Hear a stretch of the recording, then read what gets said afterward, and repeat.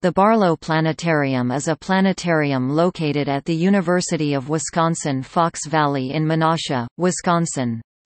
It is named after late businessman and mineral collector F. John Barlow.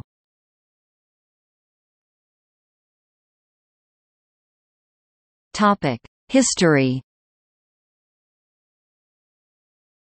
Barlow Planetarium takes its name from F. John Barlow, a late businessman who was the largest private donor to the building of the planetarium. The Barlow Planetarium opened in March 1998.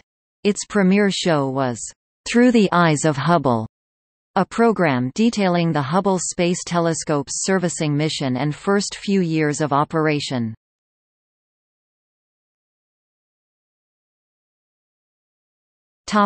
Facilities. The planetarium has a 102-person seating capacity, 98 regular chairs, 4 wheelchair positions. Each seat is equipped with an interactive control panel on its armrest that allows the audience to vote during programs.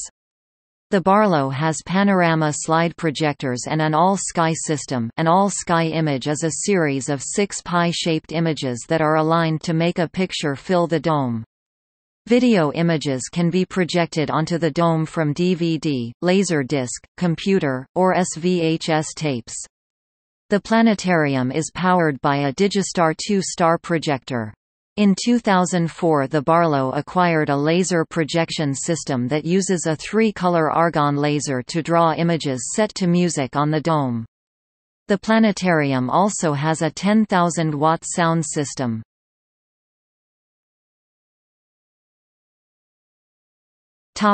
Community involvement.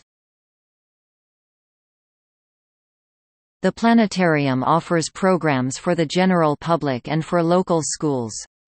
It has worked with local Boy Scout and Girl Scout units, offering programs to help them earn merit badges. Several couples have chosen the Barlow as a place for their weddings. Bands and musicians, including noted space music musician John Serry, have performed in the Barlow's dome. The planetarium also works with the local astronomy club NewStar, Northeast Wisconsin Stargazers, to host a spring event commemorating International Astronomy Day.